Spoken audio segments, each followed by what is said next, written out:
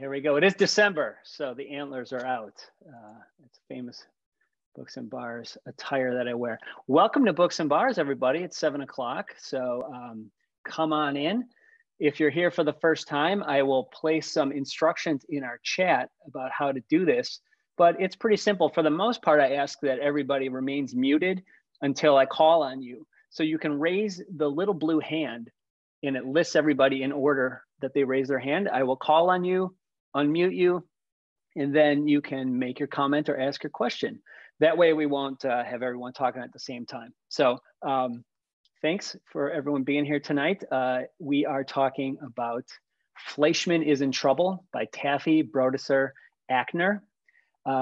This book was considered like last year's book of the summer. It was quite the rage. I posted a few articles and interviews about it.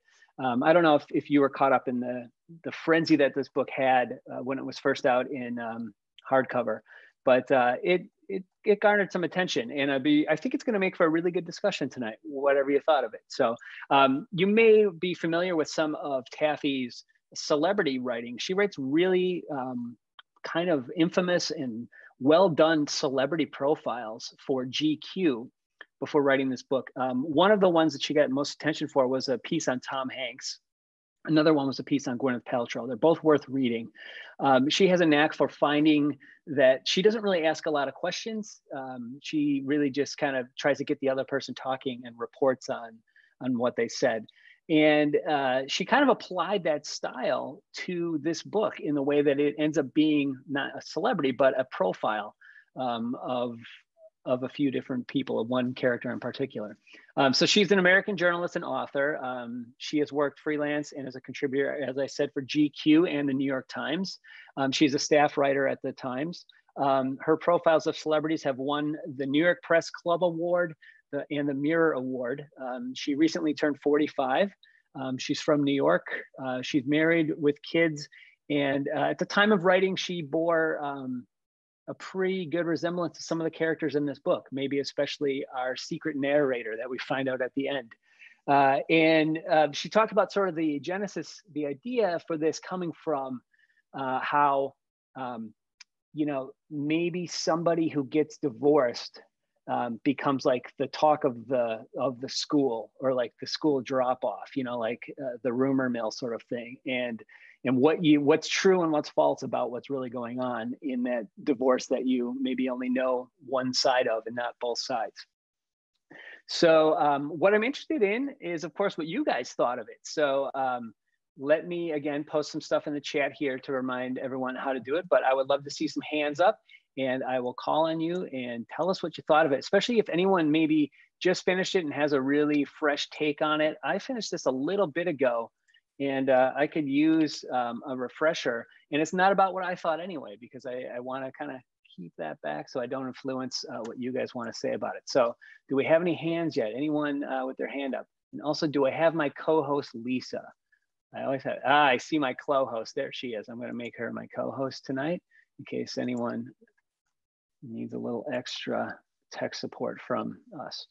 Okay, so if not, I'll continue on until somebody has a hand up. But I see Kevin's back, and Kevin, his hand is up. I'm so excited. Kevin, I'm unmuting you. Talk to us, please. Well, hello, Jeff. It's been a few months since I've been here, but thanks. I do try to read all the books, but I just can't make all the gatherings. But anyway, so I finished this book on Monday, so I finished it very recently. And I did not care for it. I thought it was, you don't have the books get picked how they get picked, but, and I'm happy to read any of them, but to me, it felt a lot like kind of reading day-to-day life. Like it was kind of bland. It was kind of like, okay, these people show up and they just kind of live their lives, and, they live in New York, they're rich New Yorkers, and, it didn't have the tension that I was looking for. It didn't have the kind of the drama. So I was a little disappointed. I could appreciate the writing. The writing's solid, it's fine, but there wasn't much to the story. So thanks, Kevin. And absolutely fair. Let me ask you this. Do you have any close connection to divorce? I have been divorced, so yes, Okay. I've been through that. Although it was not very traumatic. I haven't been in a personal situation that where I feel like there's been an emotional breakdown in the way that clearly that Rachel was having. So yeah, Okay. yeah. I mean, I guess I myself have fortunately not had a close connection to divorce. More distant family and stuff has, but I'm wondering then if you mentioned maybe Rachel had a breakdown. Do you feel the same way once we find out maybe the other side of the story? And is it that Rachel had a breakdown, or could something else answer that? And you don't have to answer this, Kevin. I'm throwing this out to the group, but I appreciate your thoughts on it. And if anything else comes up, please bring it up. We got a bunch of great hands now. I see Rebecca's hand is up. Rebecca, talk to us. Hello, and Hi. Shout out to Allie. It's so good to see you. So happy to see you back at Books and Bars. You got to come every time now. I'm gonna agree with Kevin that I was not a fan, and I wrote down my thoughts because I wanted to explain why. I can see that it is a well-written book and it should hit all the things and lots of good reviews, but one, it's not a book for single people. I don't really care about the inner workings of a marriage that is not my own. And so that is I had trouble, I guess, identifying with the speaker, the author. We spent a lot of time getting to know, what's his name? Toby, thank you.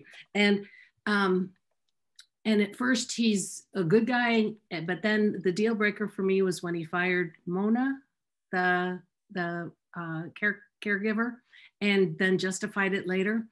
So I realized that basically he had an arc. First we were on his side, and then we ended up being turned against him. I wish we'd had the same kind of an arc with his wife, because all we got to see her was crazy time. And so I don't know whether or not she was as crazy as depicted. And the final thing, this book actually reminded me of how Jonathan Franzen writes, which is stuffed so much detail in there that you're seeing a slice of American life at a specific time, and it feels like this should be awesome, but all that happens in Jonathan Franzen's novels for me are people thinking kind of silly thoughts in their head and thinking that that's profound. So those are my very strong opinions. And Rebecca, remind me, how did you feel about Franzen? Were you with us when we read Franzen? Yes, I hated it. Okay. I loved the Franzen, and I remember I couldn't believe how many people didn't like the Franzen, and I really liked. We read Freedom by Jonathan Franzen, and I thought it was phenomenal. And I was very surprised to find that most people disagreed with me on that one. But I've since realized that he is quite polarizing in general, and that was just one that really hit me and I liked.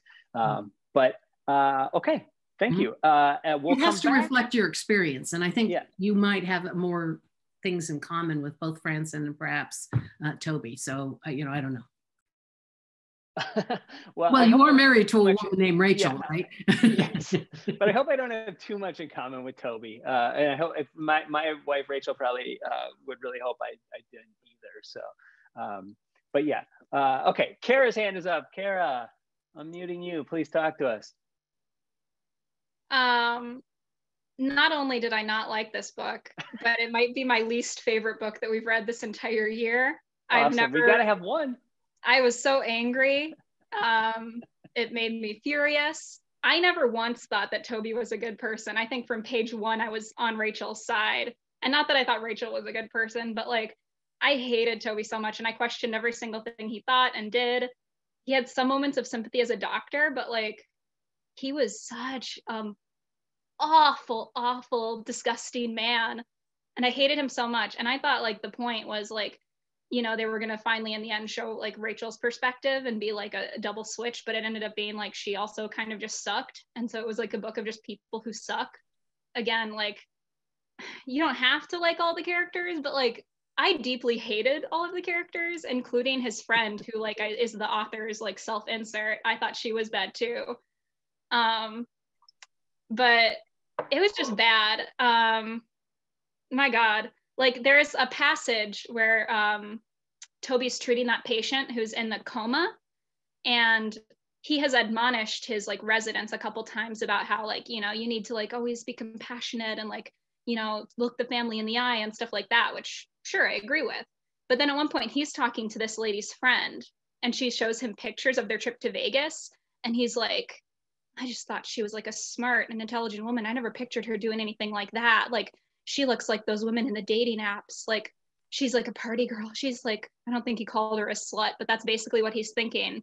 And then he said, I had to like look away from those photos to think of her as a person and as a patient. And I was just like, hated him so much. I hated him before that moment, but like that moment especially, I was like, he's also a bad doctor in addition to being a bad person. And then I took a screenshot of another passage that made me furious, where it's, I don't remember her name, but it's the friend who's like the woman friend of Toby's, who is like works for the like magazine aimed at men. So I viewed her as like the author of the book because of how it all ends. But she says, the only way to get someone to listen to a woman is to tell her story through a man. Trojan horse yourself into a man. I realize that all humans are essentially the same, but only some of us, the men, are truly allowed to be that without apology. The men's humanity was sexy and complicated. Ours, mine, was to be kept in the dark at the bottom of the story and was only interesting in the service of the man's humanity.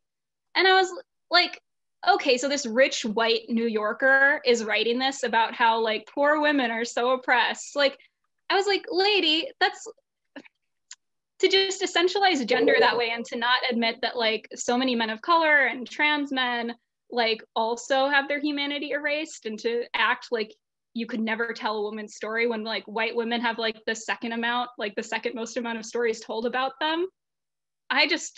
I also disliked her, and I felt like we weren't supposed to dislike her. So, oh man, I've been talking too long, but I'm fired up. I was so furious.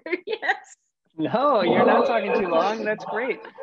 I think we're going to have a hot one tonight. This is very exciting. I see Elise's hand is up. Elise, I'm unmuting you. Talk to us. Hey. You know, I think this was the author's first book, and I feel like she had a lot to say about Toby and took almost the whole book about Toby and wove Libby in there. And then all of a sudden it was Rachel's turn at the end, but she ran out of steam. I mean, the part about Rachel's perspective was so short and I felt so overlooked. And I have actually been through a divorce. And one of the things it reminded me of, because I've thought about this often, is that, you know, there's person A, there's their perspective, and then there's person B. And I actually think sometimes there's a whole different thing that actually happened, that neither of them actually remember anything about it that was truthful, that there's like a whole nother being there, which is the truth of what happened. So neither of them remembers any kind of reality at all. So I feel like there just becomes this whole other reality that isn't true. So.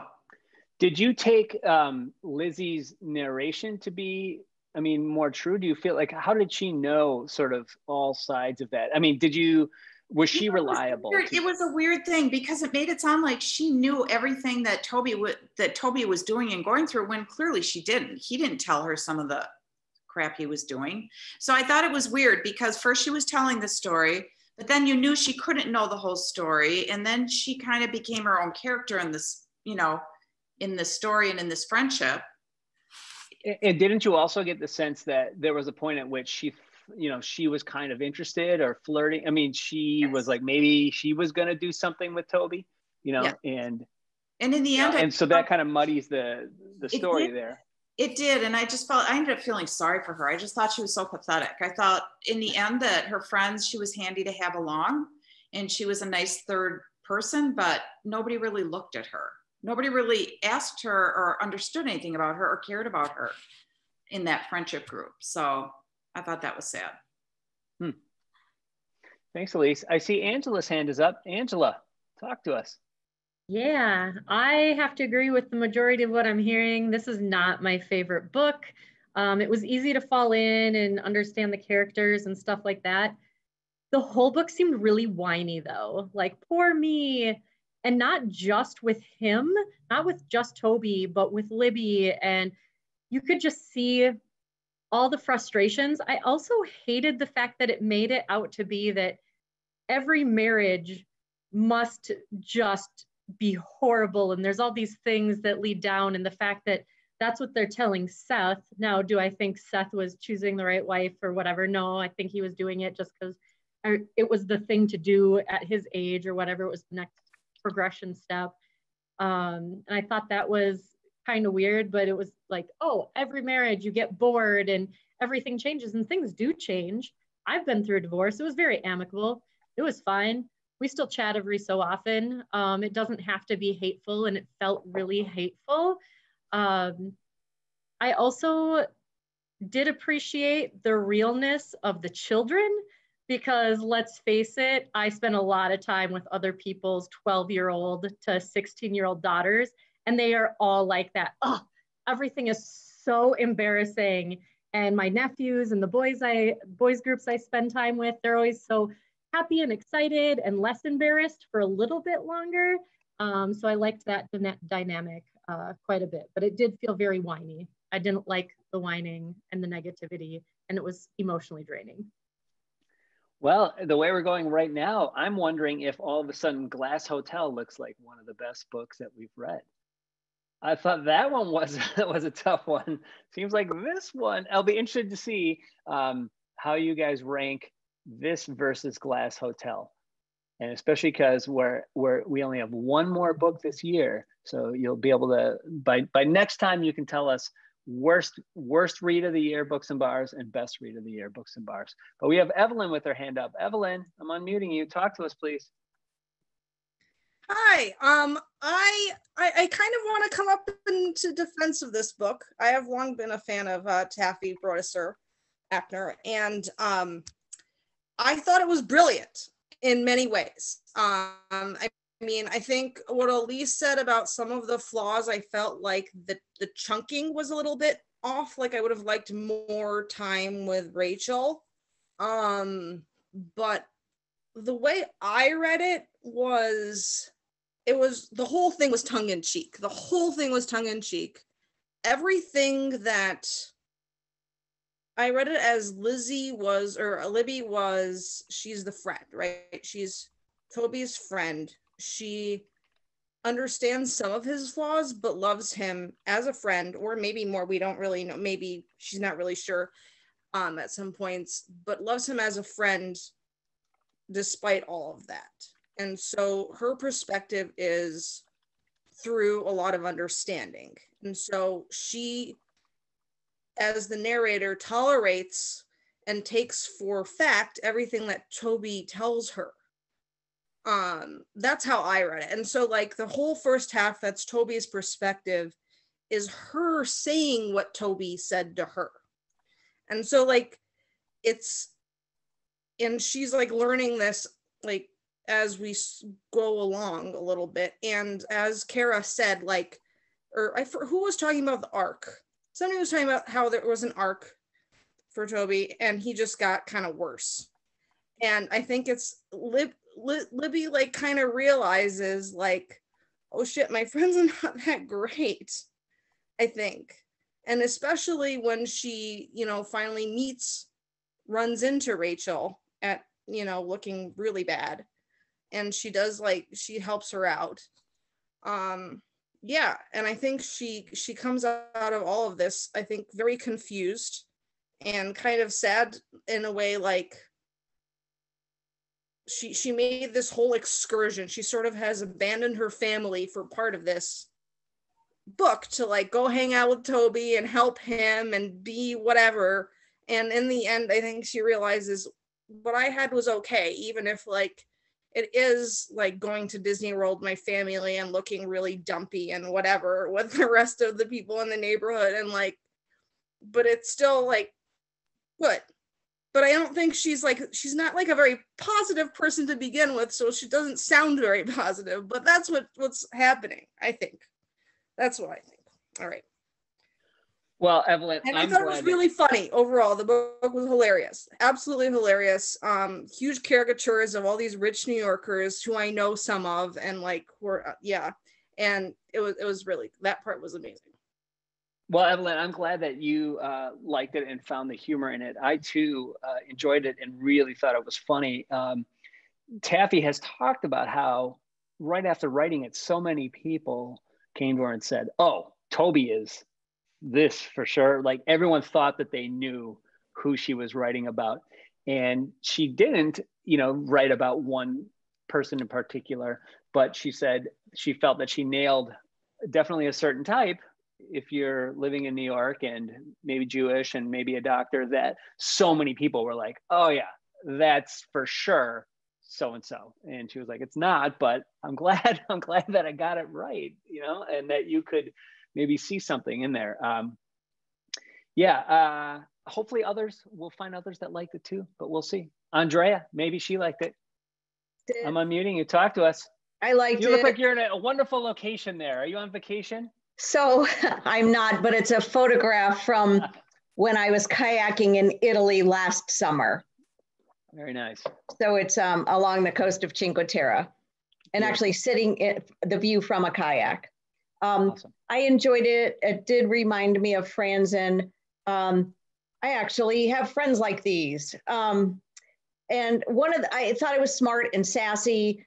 I was surprised to figure out many pages in that the narrator was a woman, because I just had it in my head that the narrator was a man, because who was Toby telling all these things to? He's telling them to a woman. I thought it was things that he was sharing with a man. I think one of the big themes for me was successful women trying to navigate a marriage when they're supposed to be running a business and managing children and managing a marriage. And that could make you go off the deep end. I have done that, had my own business and a crappy marriage and a divorce in the middle of all that. And, fortunately, some witty friends to share some of the stories with. I don't know that any of the characters, they did some crazy things, but I don't know that any of them were necessarily not real, maybe composites of a lot of potentials of people that exist. So I found it very entertaining, maybe a little, somebody said this, abbreviated at the end when we got to what was Rachel doing. But the point was Rachel wasn't doing much because she just had burnt out and lost it and just couldn't figure out how to function. So that's my 2 cents worth. Thank you. I am wondering, do people think that there's why we only get a little bit of that, and then what do we take from the ending? I feel the ending could be read in a couple different ways. I would love to have anyone's thoughts on what it means, and maybe the classic "what happens next" sort of thing. The author has talked a lot about how she did encounter the issue of the common thing of, oh, well, these characters are all unlikable, and having to overcome that with a lot of readers once again. And I think that's tough. I think it's interesting when she tried to write about,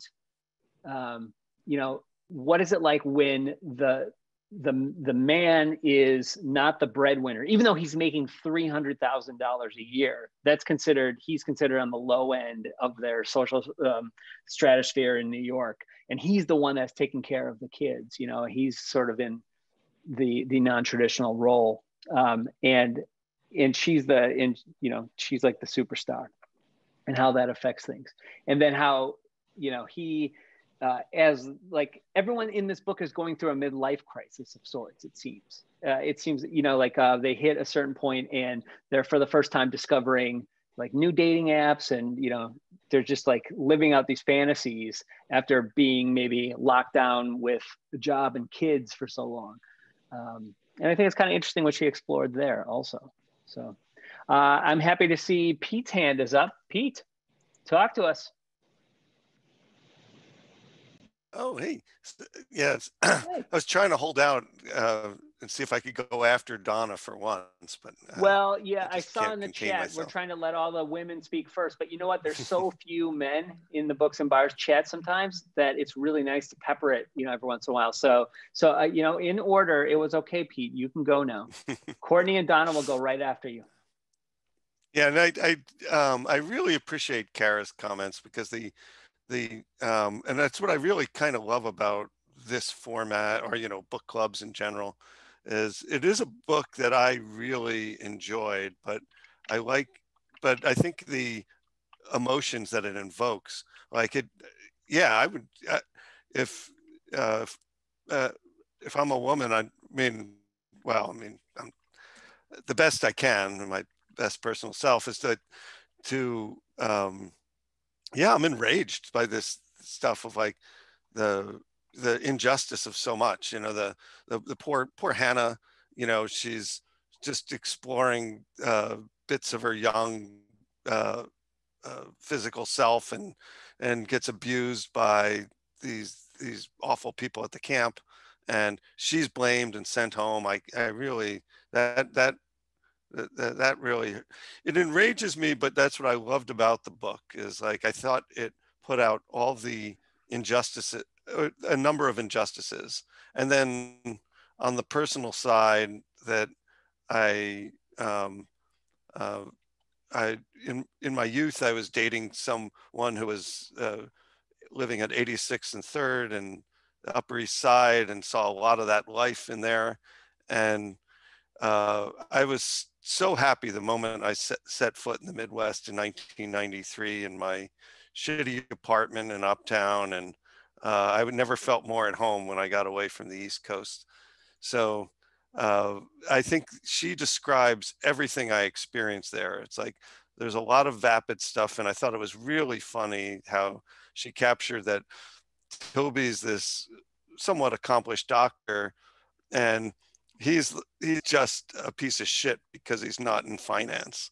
That part just cracked me up. It's like um, the the the most soulless people on earth are New York finance people.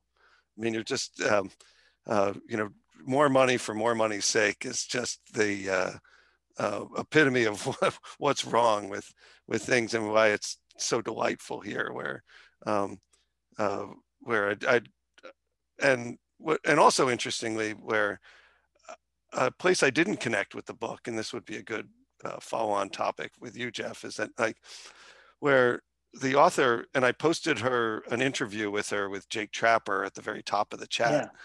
Yeah. She was fascinated by divorce in this longish interview, and because her parents are divorced, but I think she's in a marriage that doesn't seem like it's headed that way.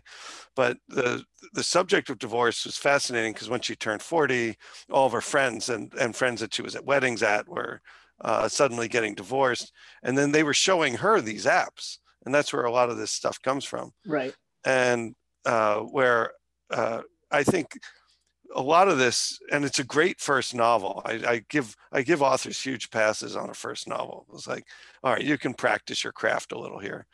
But that she brought so much of that in was just her own personal experience of what dating is like. And that would be, I mean, I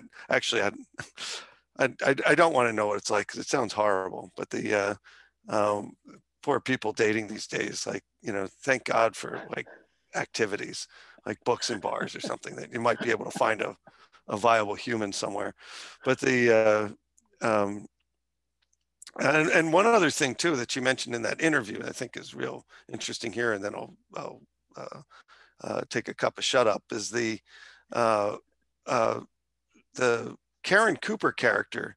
The author researched that disease very specifically, and she landed on it because that it could have been detected way early and saved her life if someone would have looked in her eyes in the last few years.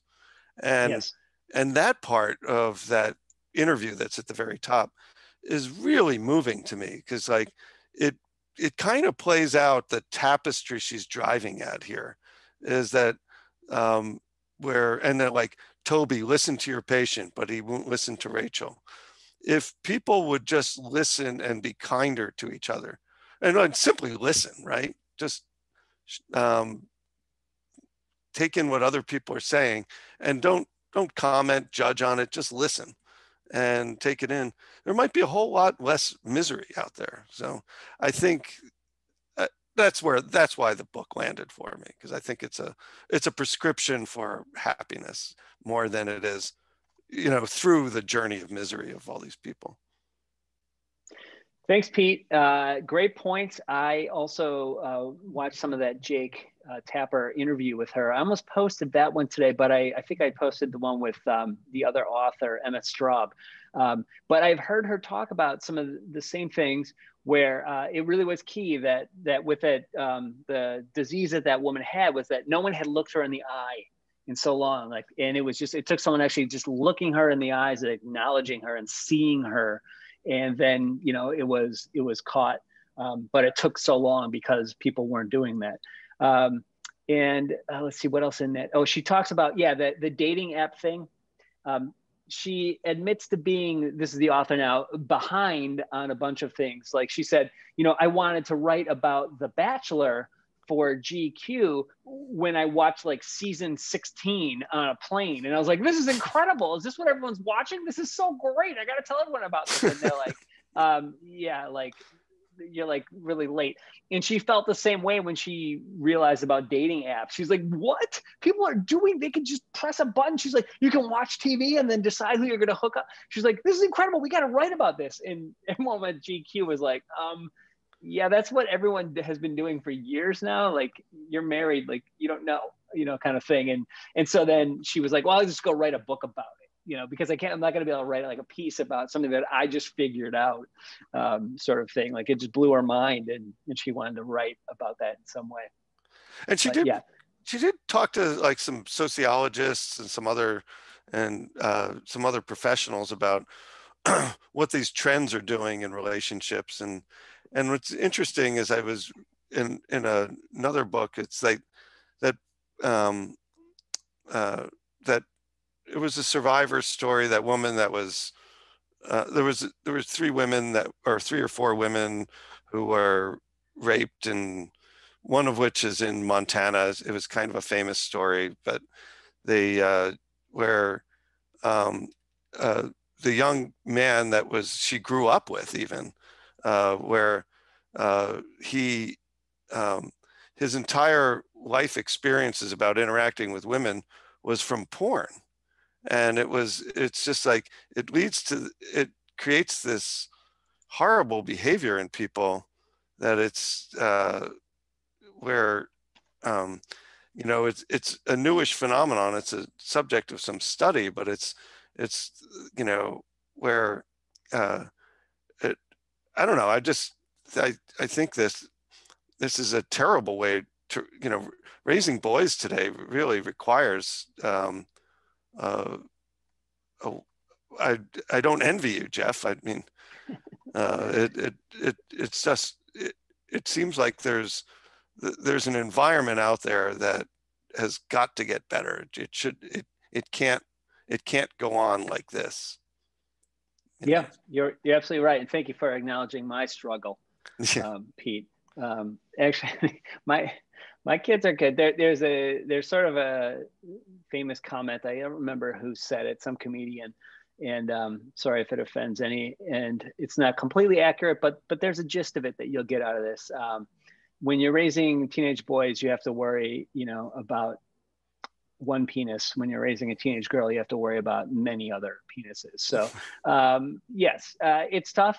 But I would love to hear from anyone. And I have a lot of hands up here. I'm very excited to see this many hands. But if your hand isn't up, maybe this will spark something for you. Is there anyone that's willing to speak about, and maybe this is speaking to Taffy herself. You could talk about what it's like to be out there right now and using the app and dating off the app how that's going for you. And who knows, maybe, you know, you'll meet someone in the chat tonight. All right, Courtney, your hand has been up for a while. I'm unmuting you. Please talk to us, Courtney.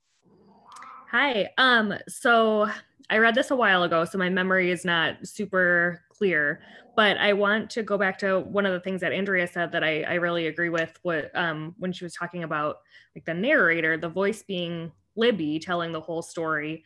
And I think, so I feel like if I am remembering correctly, it wasn't until like 30 or 40 pages that she like introduced who she was. Like, it seems like, oh yeah, this is like just Toby's voice, or like just a third person narration. But then it was interesting that it was actually Libby who was telling the story. And I feel like that kind of goes back to like some of maybe even like the clunkiness of the pacing about like, why is Toby going on and on and on? And then we just get this like whirlwind couple of, 20 pages from like what Rachel has been up to the whole time, because that was her lived experience, is that, she's got Toby talking her ear off, like just venting to her as much as she can. And so her retelling of the story is then like all of those details. And so I think this is really interesting to hear those snippets from the interview with the author about her like mind being blown about like, oh, dating apps and everything, because I feel like that then does resonate with like, probably Libby's perspective too, of like, well, she's been in a long-term relationship and has kids, and she's probably just as much about like, oh my God, like, Toby, what are you getting yourself into on these apps? So I feel like that threw me off a couple times throughout the book. Like I would forget that who was narrating it, and then it would come back and I'd be like, oh yeah, that's right. But yeah, I feel like that was kind of really interesting how that was woven throughout the story. And yeah, it's kind of unique. I feel like it's usually, she was just kind of not one of the main characters, but it was all from her perspective. Yes, and I think, it's kind of interesting, and it goes back to also what Elise said about that, like, that third person being there, that there's somebody else that's part of this, and it's weird because she does sort of insert herself into it. She's obviously close to Toby, and at one point I kept thinking, oh, they're going to end up together or something. This is leading towards how she, found out that they were perfect together. But a couple things, a lot of hands I'm still going to get to, but it's been a hot topic in the chat.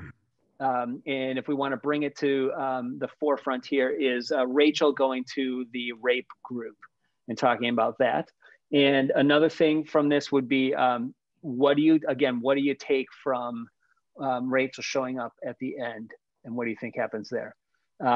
But we still have these hands. So if this hopefully sparked you to raise your hand, please do. Otherwise, Donna, talk to us. Donna Adams. Yeah, hi. Just touching quickly on what Courtney said about the structure, I did find it really intriguing that, you're about 40 pages in and all of a sudden there's an I, or told me, or whatever. And you thought, wait a minute, I thought this was third person and now there's a first person.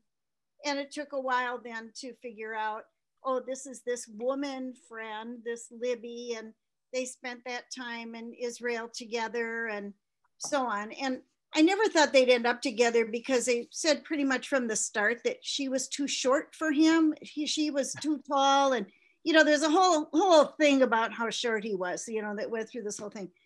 But then the fact that once she runs into Rachel, and Rachel then tells her story, then we get the Rachel part. And, that's just so far into the book, which is why we had all that first part about Toby.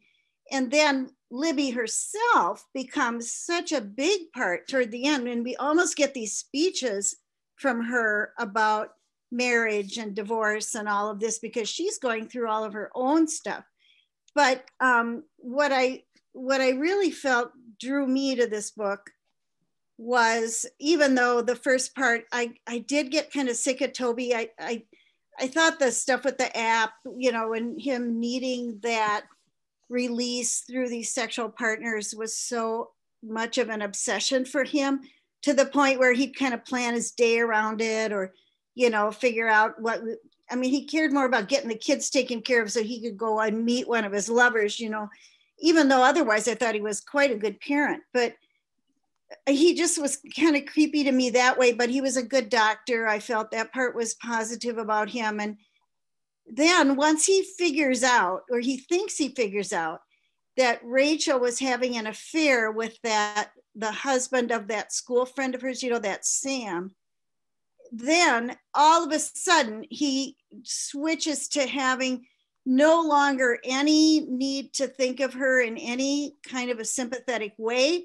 He's then just ready to write her off. And, we find out later that that's not really what was going on at all. But my gosh, I mean, he was just incensed, and he had been pretty much, protecting the kids from thinking he was, that she had abandoned them or anything like that. He was making excuses for her.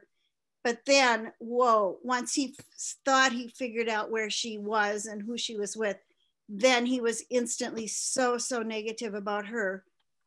And then when we get Rachel's side, I really felt once we found out about her upbringing and how she felt that she was going to do everything she could to make sure that her kids had a better life. I mean, more of a privileged upbringing than she ever could have had for herself, that it just became maybe too much of a goal for her. But there's that whole long part in there where she's talking about how she realized that, oh yeah, Toby, he had this job he loved, and he could, he was good at it. And when in reality, he knew when he married her that she had so much drive that he could do what he wanted to do, because she would make the money, and because she had that ambition.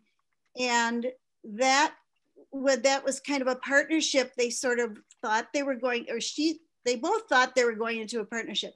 She thought that he should have been more accepting of that. And meanwhile, he thought she should have undertaken more of the home stuff. And they just got angry with each other about that. And I thought, wow, there's something really powerful going on here about this whole description of how people are sparked to make the commitment to marry.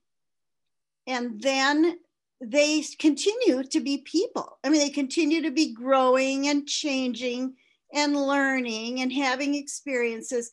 And sometimes they don't remain totally in sync. And they have to kind of keep remembering what it was that drew them together in the first place. And there's a little bit of a kind of poking at that a little bit, saying, what is this about marriage? You have to keep reminding yourself why you're even with this person, when there can be things that drive people apart. And yet there's a whole section there about how divorce is about forgetting and making yourself forget those moments that drew you together, and then realizing that you think you're going to be better off in your old self when you're no longer married. But no, you're not the same person anymore, because once you commit to somebody, then you spent all that time. And well, okay, I'm babbling here about those sections about marriage and divorce, but I thought they were hugely insightful.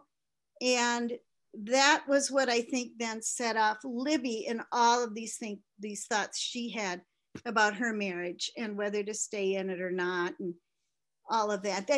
This author had a whole lot to say. And I thought, she's telling it through the story of a man, like she said she did her writing for a men's magazine. But she also said at the end, by golly, Libby was going to write her book and tell all the points of view. And I thought, yep, you did that in real life in this book. But when it came right down to it, I thought that there were some insights, kind of cynical, about relationships, that I appreciated reading, just because I thought it was pretty well told. Okay, that's my speech. No, thanks, Donna. I struggled with what she was trying to say, because I think ultimately she's saying, marriage is tough. Most marriages have a lot of faults, but divorce is really tough too. And if you can remind yourself why you got married in the first place. And you can keep, but you need to keep checking in, and you need to keep that fresh, because if you put it on autopilot, you know, it's going to go off the rails, and you're going to end up with a divorce. And that's really bad, even though it might seem fun at first. So I don't know if this is what she's trying to say, but it seems like ultimately she lands on the side of, if you can work harder at your marriage, it's going to be better than if you just forget about it and then go try something new, because you won't be as happy. I don't know. I mean, she's still married, you know, but I don't know. The pressures that Rachel was under, you know, Toby thought she loved all that she loved those really superficial friends and all of the trappings that with the private school and going to those whoop-de-doo events and stuff. And it turned out she didn't want any of those friends. She really just wanted Toby to keep being her friend. And he didn't see that. And she really felt she was doing it all for the kids, but yet she wasn't with the kids that much. And anyway, the whole thing was just super sad, I thought, for her as a mom and trying to deal with all that pressure. It is a lot of pressure. Thanks, Donna. I see some fresh hands, and I will come back to the people who've already spoken. So Maura, you are our first fresh hand on the list here. I'm unmuting you. Please talk to us, Maura. Yeah, I wanted to comment on the dating apps, and that reading it, I was like, is this why I'm still single? Like, am I doing it wrong? Like, I was like, if I ever got a picture like that, I'd be like, no, thank you. But then I'm also bisexual, so maybe that's it. But I wanted to talk about the rape group. So I'm a therapist, and I've run therapy groups, and and one of my pet peeves in books is when therapeutic people write about therapy, because it's always done very clumsily and can somewhat be harmful. And I did think like it was a bit outrageous and kind of funny to talk about how therapists like, oh, you can't get sick in August. And then I'm like, oh, but I need my August. But I thought it was like that kind of summarized what I thought of the book as a whole. Like, I get the angle she was going at, but it's done kind of irresponsibly. Like, if we're going to talk about how like women get overshadowed and their stories aren't told, and like Toby is kind of the ultimate good boy, it doesn't really do any good to have it told from Toby's perspective mostly. I would have much rather heard Rachel's story, or I would have just much rather not heard any of their stories.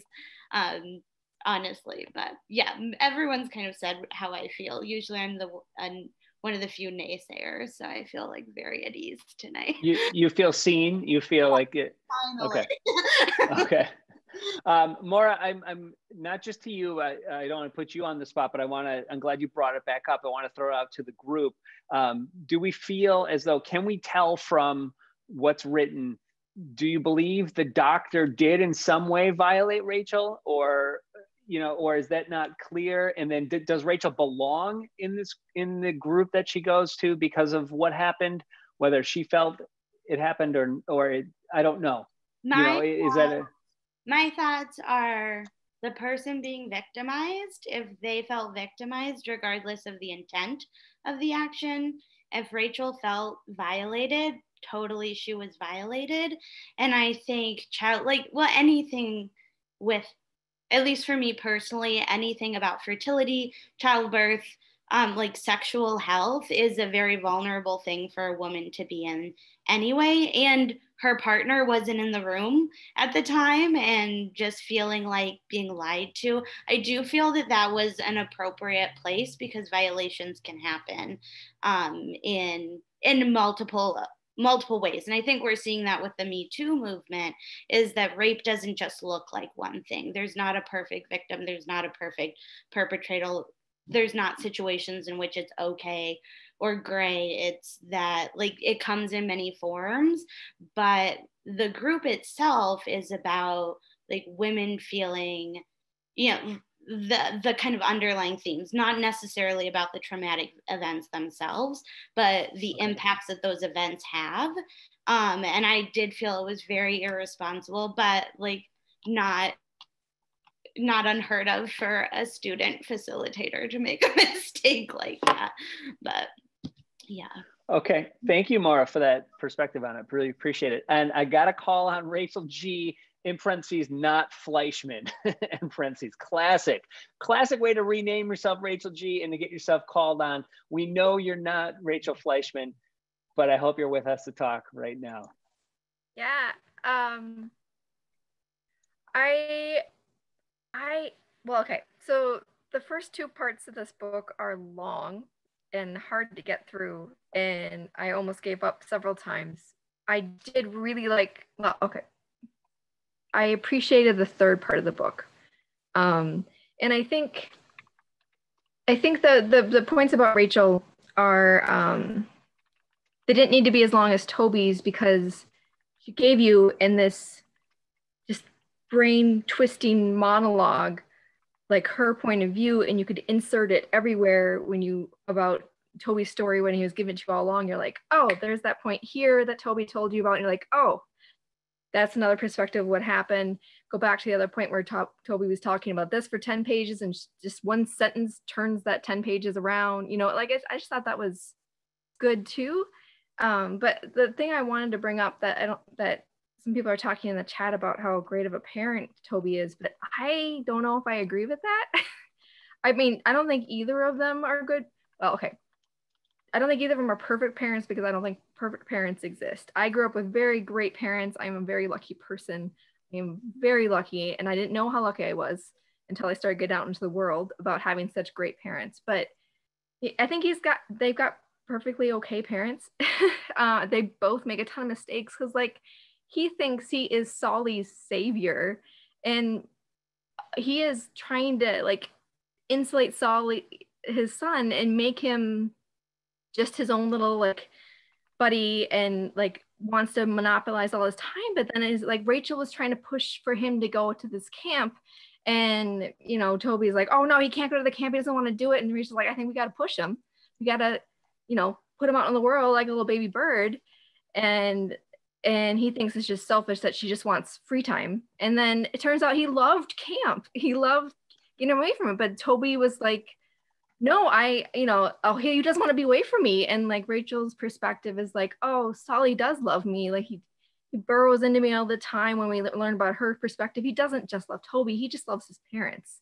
And he likes being with his parents. But Rachel realizes he needs to get out into the world too, which I thought was great. And so Toby's not I don't think he's a great parent either. So like, it was just more perspective about the twisted version of Toby that we get later.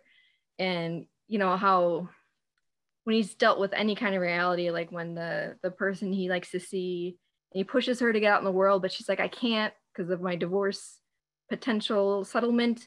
He finally gets her to go out in the world, and he like 5 minutes with her he can't even stand, because like this is reality. She's not this seductive person in the bedroom anymore. Like I don't know, there's so much about it. And like I don't think we even brought up Seth at all, like his the third friend of this little trio, and how out of touch with reality and how out of touch with relationships he is. Because I mean, he proposed to just some woman because he's sick of being single, I think, in the future. And then like there's already trouble brewing at the engagement party because he's like high, and she's like, how could you get high at this moment? And you know, and like they're not on the same page. Here's another doomed relationship from this trio of just terrible people. So I don't know, I just thought that, you know, I don't know, I just wanted to just say, I'm not a parent myself, but I wanted to put it out there that I don't think Toby's that great of a parent either. I think he's just kind of mediocre or kind of lazy and terrible all around. Fair enough. Thank you, Rachel G, not Fleischman. I appreciate your comments. I see Sue has had her hand up for a while. Sue, I'm calling on you. Are you with us, Sue?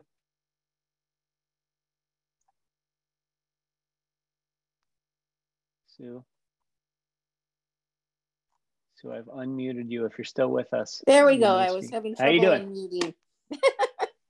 I think I saw someone just in the chat mention, I thought this in the Toby section, and then by the end, it kind of verified what I was thinking, that she was kind of flipping the script on our stereotypes of who the breadwinner is. Usually, you know, it's the dads that let their career and their ambition get ahead of raising kids. And in this case, it was Rachel. So she was flipping that. I think I too got very tired of the Toby section. And for a while I was like, do I even finish this? Do I give up? By the end, I liked it. I don't know if I gave it a really like, but I liked it. And I saw some good things in it. I think she's a good writer. I would definitely read more from her. And I got through it pretty quickly once I got escaped from Toby. But the thing that kind of, it was my aha moment was I don't recall in the Toby section him ever referencing his research grant or losing the grant. It was only after that that you found out about the grant and how Rachel felt about it and his coworkers. So that just kind of solidified that he wasn't ambitious. He loved his job. He liked what he did, but he was never going to be the one that was riding the career ladder. And so while he was a little pissed that he didn't get the promotion, I don't think it was going to, you know, be something long-term that he was going to hate. So anyway, that's what I took from it. I liked it overall. Thanks, Sue. Yeah. I think that's you bring up some good points. And is, you know, is the author trying to say anything about that? About, you know, it's okay to maybe switch these roles and to not be ambitious, or, you know, was this part of his downfall? You know, does the rest of the friend group and their social circle almost look down on him because he's not ambitious enough? You know, it's like one of his flaws to some of the characters. I wonder if that's, or do you, if you're a two-career family, does someone always have to take a lesser role and do more of the child raising than the other? You know, can you have two ambitious people, you know, raising kids? Yeah, Just I mean, it's question. really tough. Yeah, it's tough. And it's definitely a financial strain, and also the strain of, you know, who is it then that is spending most of the time raising your children? If it's not you, you have to decide that. And these are decisions that, you know, weigh on a lot of parents, and they do mean a lot. And that's why a lot of, you know, parents do decide maybe, like, you know, to put the raising of the kids ahead of the career. It makes sense. Kara and Pete are back with hands up. Kara, I'm going to you. Talk to us. I feel like all of the things you guys are saying about like the choices between like ambition and child raising and stuff like make a lot of sense when you're talking about like other people. But it drove me crazy that this discussion was happening around these people. Like, to say Toby is like not ambitious when he's like a doctor and he's making like, you know, hundreds of thousands of dollars a year. Like, I guess compared to Rachel, he's not ambitious, but like he's like a society person and he's like, you know, a successful doctor. So I just felt like it was less about like, you know, gender and how like women can't be as ambitious as men. I mean, it is about that, but like, I don't believe that like we'll be equal as a society when we have like an equal number of female billionaires to male billionaires. Like, that's, you know, we still have a bad society if that's like the case. We shouldn't have any billionaires. And so like, to me, Rachel's unhappiness wasn't like, I'm a woman in a man's world. It was like, you're trying to be like a super rich society person. You don't like any of these people. Like, yeah, if you were like a man trying to do the same thing, it might be easier, but like, we've read a lot of books about men pursuing like power and money and they're unhappy. And so like, maybe the fact that she's trying to be like a millionaire, you know, is the real thing. And it's less about like, I don't know, if she was like a guy, would she be happy? I don't know. Like, she's trying to live in this really toxic, unpleasant world. So I just thought like it was more about like, I guess the theme we keep coming back to, right, is that like the pursuit of like extreme wealth is just bound to make you unhappy. But I thought I wanted to bring up, no one's mentioned it. The thing I thought that was funniest and that did kind of make me enjoy it a little bit, I thought the Hamilton parody, how she was like representing like the female Manuel Miranda. I thought that was like kind of cute and like, so that was one of the like references. Every time it came up, I was like, that's like, you know, that's fun. They're in New York. She's like trying to be an agent. Like it makes sense that she would pick like the, you know, most popular musical of the last, you know, decade to parody. Definitely. Yeah, no, I appreciate that. And I caught that. That's good. I see Pete's hand is up and Kevin, and I don't know what they're going to say. I'm excited to find out because we're some of the only Toby-like people in this group right now, if you know what I mean. But I will say this, I'm going to throw out, since no one else has brought it up, my take on the ending. And that is that Rachel comes back and they temporarily get back together, but ultimately it doesn't necessarily save the marriage or they're together that long. At some point, I think the problems might rear up again. On another side, I would love to hear if anyone believes that she comes back and they've learned their lessons and somehow their relationship works again after this. I'd be happy with that ending, but I don't know. I think they might get back together for a while and then it maybe falls apart in sometime after that. That's just a thought. But Pete, talk to me what you wanted to talk about. What's up? Oh, well, I can talk about that one a little bit too. Kind of fits with other things I was going to say. But the ending, I loved it. I do enjoy those Euro endings where it's not happy. It's not, oh, we've resolved all the conflicts. No, but we resolved the big conflict is that Rachel could finally get through her breakdown and actually visit her children. And then that's another thing too, is like, I threw it in the chat that, you know, Toby's a great dad. Yeah.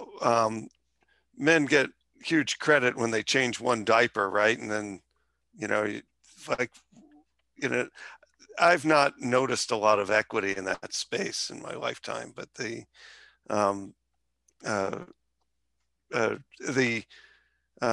I think the bigger point that I think that I do like that she makes is that these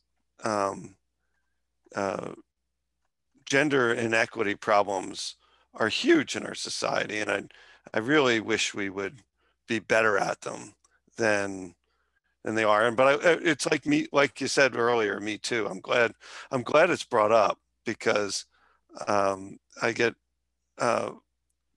tired of most stories of women who are elevated, who've achieved high success. In our family, we've had a lot of women that have done that, but it's only because there was some decent man around that made their contributions on par with the people around them. And I like how this book brings that stuff to the forefront because, I don't know, you know, Sam Rothenberg or whatever his name was, like that narcissist isn't contributing a lot to society, in my opinion. And I don't care what his salary is.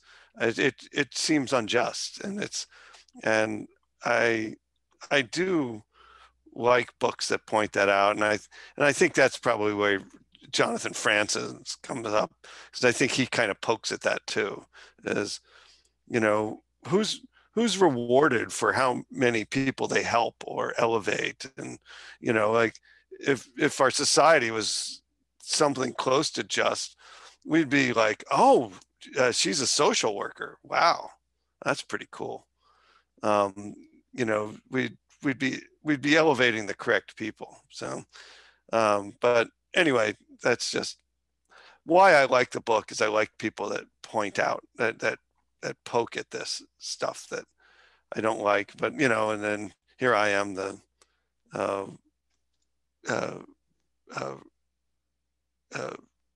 pretty well off white liberal male, and so I like these kind of books. It just makes me get back to reality. So thanks. Thank you, Pete. I'm glad you liked it also. Kevin's hand is up and he is back with us. Kevin, I'm unmuting you. Please talk to us. Yeah, well, just a couple very quick points, which was, first of all, I thought this book seemed to check a lot of boxes, like, oh, that were kind of interesting to me. Like, it's sort of relevant. Okay, we're going to talk some tech stuff, like some apps. We're going to talk, you know, gender role, kind of different dynamics. We're going to talk about, you know, wealthy, whether, you know, the Hamilton reference, and even like, I don't know, just even the ambiguous ending, like some of that sort of, those are cool elements to books. So it seemed to check a lot of boxes, but it just didn't time together in a way that was very relevant to me, or very, very compelling, or that really brought the story in there. And I think that Rachel G, not Fleishman, said, yeah, you know, she said something kind of relevant too, which is the character development, like the backstory.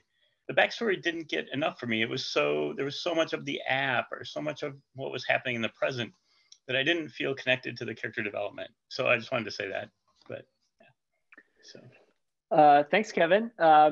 I see from the chat, my co-host tells me that we are debating who is the better parent. So if anyone wants to weigh in on that, think maybe you're one of the children and you have a choice of going with mommy or daddy, or just anyone have any take on, is there a better parent of these two? Angela has her hand up. Angela, tell us, who do you think's a better parent? You know what, though? You notice when the kids, I don't know that either of them are the better parent. I know a lot of the chat is saying, you know, there's a lot of back and forth. They have two different parenting styles, which I think is what it takes to raise children. Sometimes you have the permissive, you know, the good cop, bad cop, and sometimes you have the, I want to hug you and I want to love you and I want to protect you. And you have the parent that's like, my mom was definitely the, oh, you fell down, brush it off, you'll be fine. And my dad's like, are you okay? But at the same time, if I was sick, my mom would be like, let me get you everything. My dad's like, suck it up, go get some Advil. And I think one of the telltale signs is when the kids are like, oh my God, is mom dead? Where is she at? I want to go see her, especially the daughter. And I think every kid is so fickle. When mom says no, they love dad. And when dad says no, they love mom. And in different circumstances, one parent is better than the other. My mom's incredibly emotionally charged. My dad's super level-headed. So when there's something really major, I go to my dad because I know he's going to give me a level-headed thing. When I want someone to sympathize and empathize with me, I go to my mom because sometimes I just want someone to agree with me and feel bad for me. And I think like that's how kids play. And even as a 40-year-old adult, I know which parent I want to go to for certain things. So I think both of them actually were explained as very good parents in two different ways. If I had a pick between the two, I guess I have to go back to, you need to be there. You need to be present. And I think, I understand that Rachel was going through something. And so there was a lapse, and it was, you know, she experienced something and maybe she's going to come back and be better and be different from it. But you can't do that and then not take, I mean, I guess she just figured, you know, the kids will be fine because they're with Toby, but she was gone. She disappeared. I mean, and as a kid, imagine if you just like your mom, you didn't know if she was alive or dead and you didn't see her or hear from her for a really long time. And I just think that's, you know, that's just a tough look for my guy, for Rachel there. So I don't know. So I guess if I'm, you know, for the debate purposes, I'm going to go with Toby as a better parent. Disagree? Anyone? Feel free. Raise your hand. Evelyn's got her hand up. I'm unmuting her.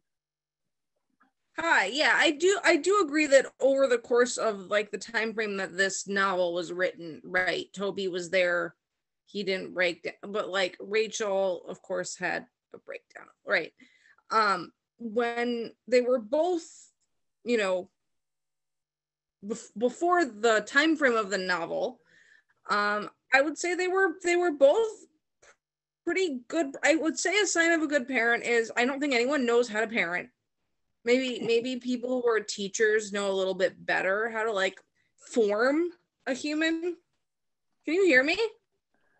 Yeah, no, I'm saying okay. I know how to parent. Okay. That was what you were saying. But like, what I understood is they both overall put their kids before themselves, like, or at least they like did everything with the intention of supporting their children, right? Like Rachel had this badass job and all of that, but she was there to like bring the money for the private schools and all of that kind of things, and set an example for her children. And kids don't really care. Sometimes they just take it for granted. I just loved this little quote near the beginning. It says, Toby's talking and he says about Hannah, and he says, yes, her contempt for her parents, which seemed manageable when it was aimed at both Rachel and Toby, was absolutely devastating in its current concentration when it was directed only at him. So I just like, they're normal kids, and they have all their attention is on Toby because he's the only parent right now at the moment. But yeah. All right. Pete's got his hand back up. Pete, talk to us. Oh, yeah, no, it's the parenting thing. I get lots of parenting compliments, because our daughter's who she is, and it's slow clap for Pete, everybody. Right. He's got a yes, daughter who golf she clap, is. right. It's all way to go, Pete. Way to go, Carolyn. Yeah, and then Carolyn dropped off. We had a dog that had a tooth removed today, so she's taking care of her little dog. But see, so Carolyn's the better parent here. Correct. And well, that's the thing is like we're the better dog parent. Like, I do like the discussion of who's the better parent, because it brings up again, like this gender equality thing, where I have lots of good friends. I have that were stay-at-home dads, and just because that's okay here in the Midwest, that would never fly in the East Coast, like in the environment of this book. And the thing is, where it's not even a thing here, and another friend that he has no kids, but his job is basically a nanny, and he's super good with kids, and it's just something he likes. And it's kind of, like outside of these gender norms are also a problem. And it's the thing where when women are outside the gender norms, it's this big fucking deal. The whole world falls apart. When a man's outside of gender norms, oh, we're all applaud. And that, I think that's exactly the cultural beast that the author's poking at here in all the things she's doing. And that's why I support the book. But and her writing is brilliant. I really, I've read, there's, and I also had to purge, read this too, because I wanted to get to Ready Player 2. So, okay. So Pete, have you read any of her articles and magazines? Since then, yeah, no, I've read 2 of her articles. I've got a list of things that I want to get to. I do agree that she's a brilliant observer. She's a really good interviewer. Her thing with Gwyneth Paltrow was kind of amazing, because, Gwyneth Paltrow is like, rich white people lecturing the rest of society on what they should and shouldn't do is always entertaining to poke fun at. But if you get at the person, like she does in her interview, I think I like how she drives at the truth of things. So, and I think that's a piece of what's going on in this, where we don't like it because there's ugly truths in this story that are prevalent, and we don't want them. But I mean, I don't want them anyway. And that's where I kind of land. I have a lot of sympathy for Kara's opinions, and the others. I'm sorry, I'm focused on Kara because I know it. But the yeah, I don't think we're meant to like these characters. I don't think there's no good person here. We're not, it's a poke at something else. And I think she has a good construction that delivers for that. And I'll be really interested in what Lisa Kloster has to say eventually. Well, I'll tell you what, Lisa is sending me private messages because she is my co-host tonight. And she said I should bring up Scream Therapy.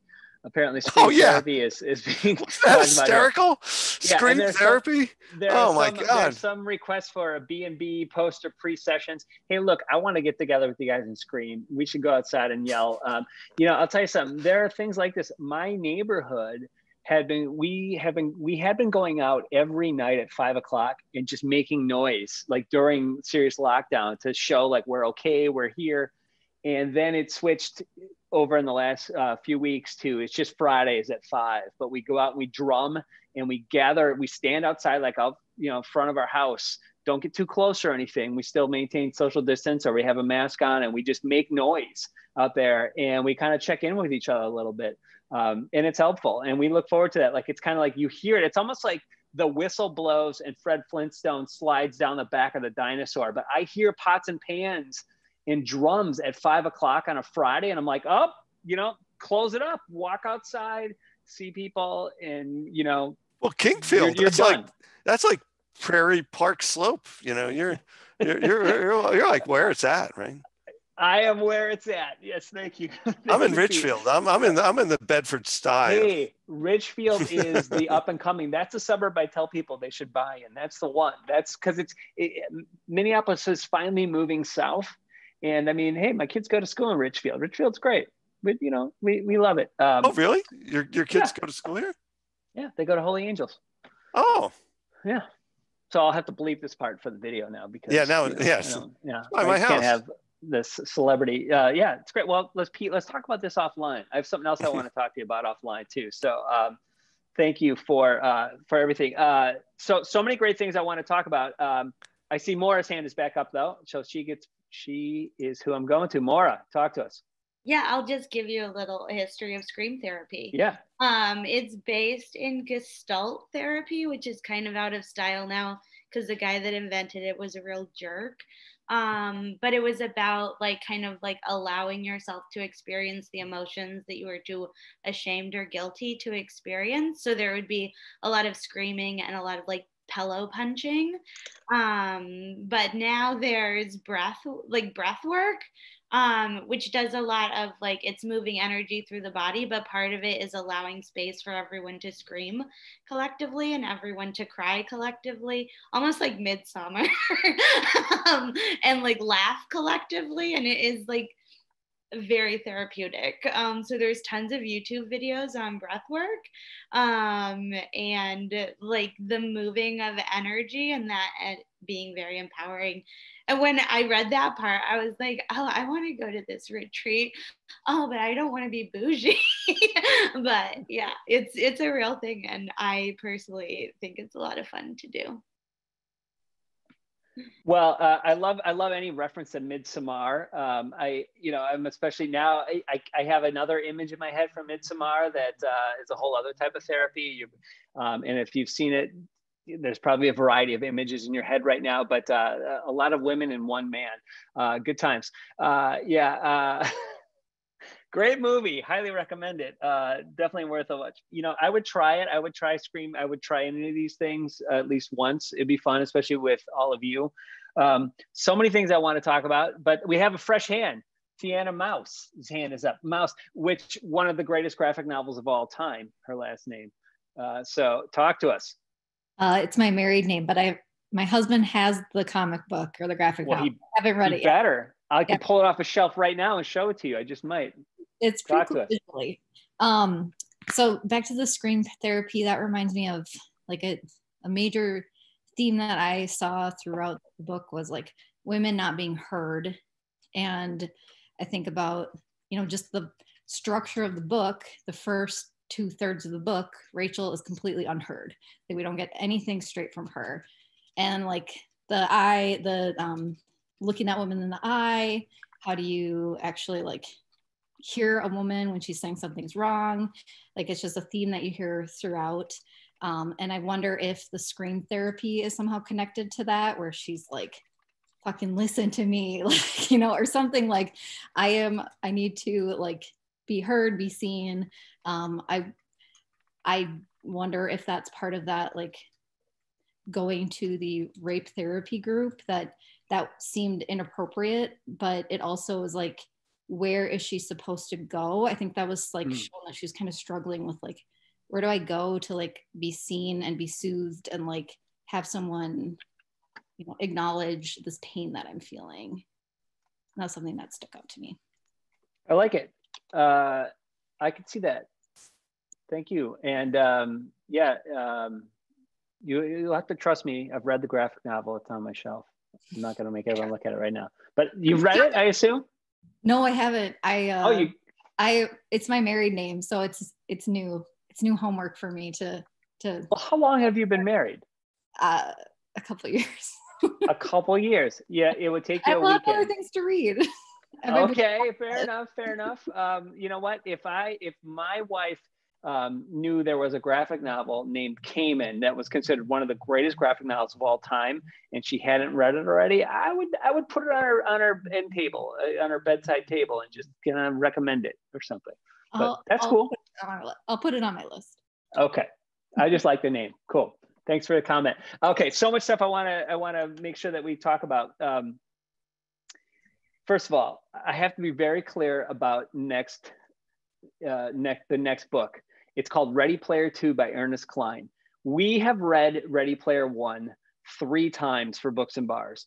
Twice because we were doing it twice, the same book twice a month. Once because it was the only book that was so requested, because the turnover over the last 16 years, there's all different people. There's none of you were here 16 years ago, except for me. So you got to imagine that there was barely anyone with us that's the same people that read it the first time. If you were, I would love to hear if you've read Ready Player 1 with us both times. This is the sequel. I finished it in like 3 days, and I got to tell you, if you love Ready Player 1, you will enjoy Ready Player 2. If you don't know Ready Player 1, you really can't read Ready Player 2. I highly recommend you read Ready Player 1 if you want to join us, and then read Ready Player 2. But if you didn't like Ready Player 1, you probably won't like Ready Player 2. I don't think it's going to change your mind. I will say that there is a surprise, and I'm not going to tell you what it is, but for anyone from Minnesota, there is such a great part of Ready Player 2 that any Minnesotan, I think, will really enjoy that section. If you've already read it, message me privately. I'd love to talk. I can't wait to talk to you guys about it in 2 weeks. But I will say that it does expand on some of the ideas from the first one. And you could, if you really don't want to, you could just watch the movie and then just read the book. But I recommend read Ready Player 1. Hopefully you already have, and then read Ready Player 2. And we'll talk about it in 2 weeks. Now, the bonus part about this, it's not an official Books and Bars event, but the way the author is doing this virtual book tour, unfortunately, I wasn't able to make it work for us. But what you can do is we can tune in 1 hour before our meeting, and there's going to be a live video chat with Ernest Cline at 6 o'clock Central Time. So it'll probably go about an hour. So we could watch it on your own for extra credit, and it'll help influence and inform our discussion. And we can reference things that he said and things he was asked about from that discussion. So on the 16th, and I'll post links to it, but it's going to be through Barnes & Noble on their Facebook, Twitter, and YouTube. It's a free live event. Hear Ernest Cline be interviewed, and you can even ask him questions if you get your question in time.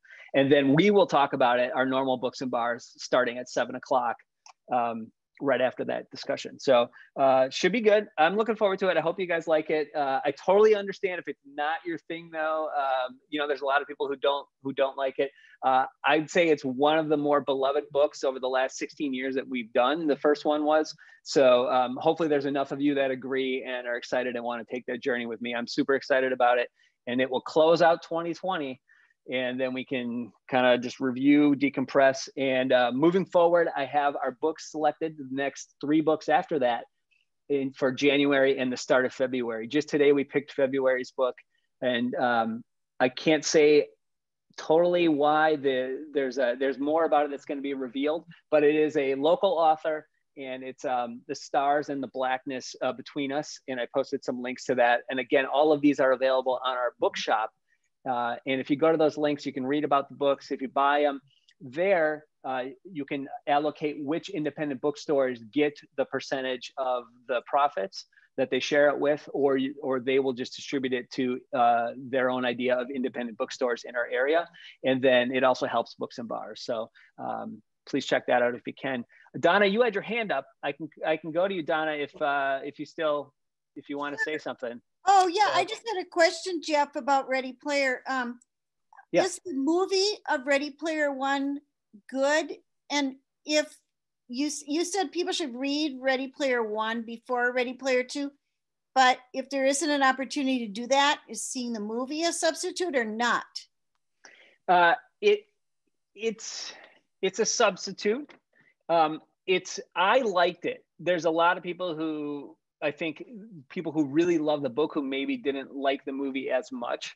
I thought the movie was good. You know, there's some changes that are made. I think you'd get the gist of it enough if you really, but honestly, Donna, I know the way that you read and the notes that you take, you'd be able to crush Ready Player One. And I thought you already read it.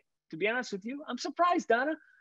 Donna, you should read Ready Player One tonight, and you'll be done in a couple days, and then you could start Ready Player Two, and it'll be really exciting for you. I really think you should. And actually, to be honest with you, I'm going to say right now, do the audio book. If you like Will Wheaton, the actor, reads both books, does such a great job. He was personally asked and selected by Ernest Cline many years ago to do Ready Player One, and then he was the only choice to continue with Ready Player Two. The audiobook is so good, so incredible. I've read it, I've listened to it, both of them a couple times. And with the new one, I got the audio and the hardcover and did a little bit of both too. So so if that helps you cruise through it, if anyone likes audio, you can actually get the audiobooks through the same bookshop links, or, you know, from anywhere that you prefer. But so I would just say, if you're really, really pressed for time and you still want to join us, you'd probably be okay, but the true experience, seriously, read Ready Player One. It's in the Great American Reads. It's a fan favorite. It's considered like one of America's, you know, top 100 favorite books right now. So I think it's worth it.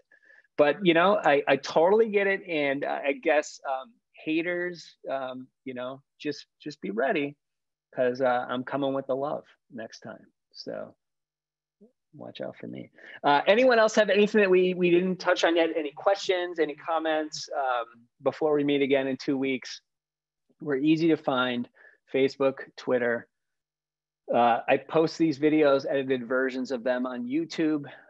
You can sign up for our MailChimp newsletter, and I just send you something once a month with our picks and links to a bunch of things. So The Stars and the Blackness Between Them. Yes, Lisa, thank you for calling that out. That is February 10th book. Magpie Murders is January 6th by Anthony Horowitz. The sequel to Magpie Murders is out right now, and NPR just put it on their long list of best books of this year.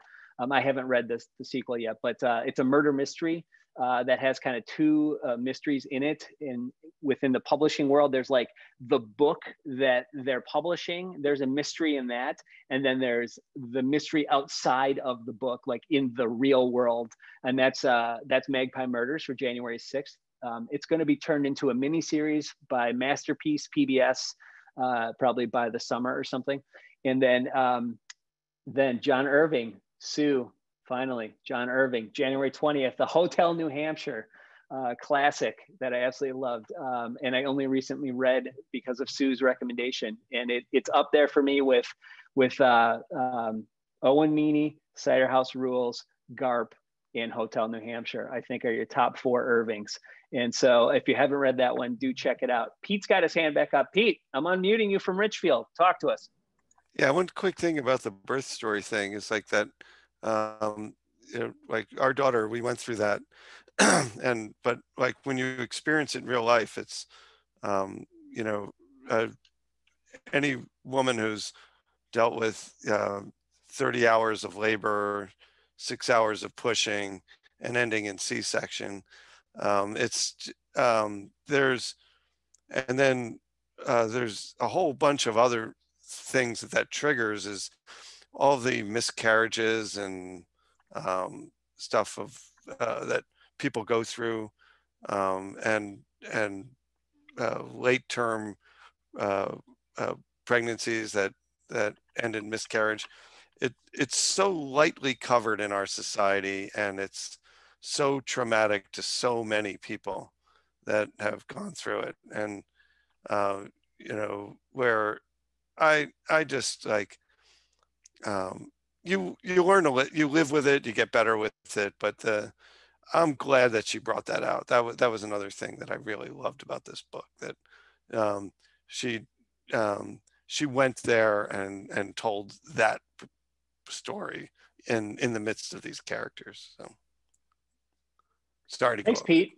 No, I'm glad you took the time to bring that up. That was a really important part. And yeah, having been through, you know, I mean, as much as the dad can be through it, a couple different types of births. Yeah, you never forget that. It's a really amazing, story. So any other questions, comments? I posted that NPR list that I just brought up. It's got a lot of our current picks and future picks in there. I wish that book lists were maybe not as comprehensive.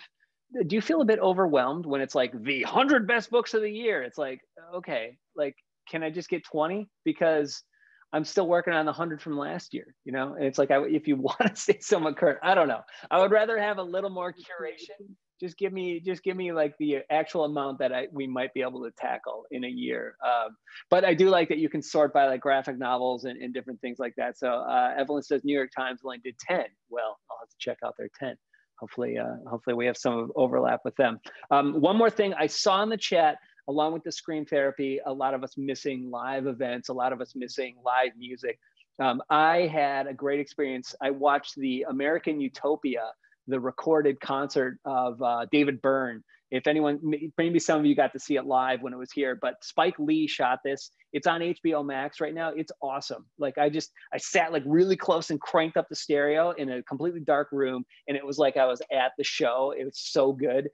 So highly recommend that, American Utopia, the David Byrne concert film that's on HBO Max right now by Spike Lee. Really awesome. I wish I would have seen it live in person, but seeing it like this felt pretty good. And I too have been craving that. So I've been watching more like live music and stuff. Like I watched, you know, a few others, but I think in about 6 months is what I'm predicting. I'm kind of predicting that by this summer, there might be a live Books and Bars event. We'll see. In person, we'll see. I don't know. I'm hoping for that, but we won't push it. But I hope that we can continue with good video chats, you know, mostly twice a month until then, and hopefully we can be in person when it's safe. But if you're not going to join us for Ready Player 2, happy holidays. Hopefully I'll see you in January for Magpie Murders. But I hope that all of you enter the Oasis with us and meet us back here in 2 weeks for Ready Player 2 by Ernest Cline. So we'll be in touch online. And thanks again, everybody. Good night. Thanks, Jeff.